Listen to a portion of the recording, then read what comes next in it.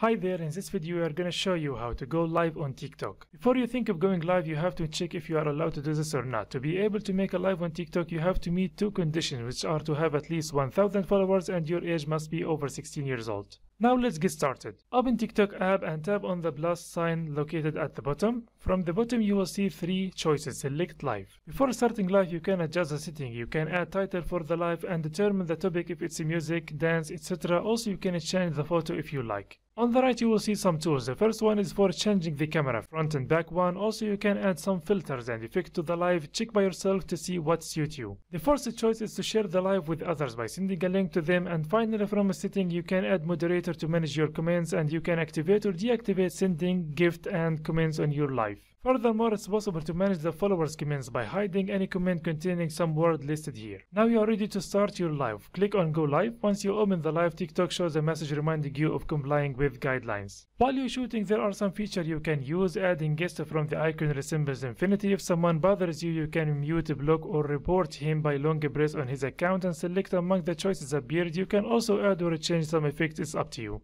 To end the live, tap on the turn off icon. After ending the live, you will go to the summary page that shows you some statistics like number of viewers, gifts and so on. Also the live is stored here and you can remove it by clicking delete. If you like this video, hit the like button and subscribe to our channel. Thanks for watching.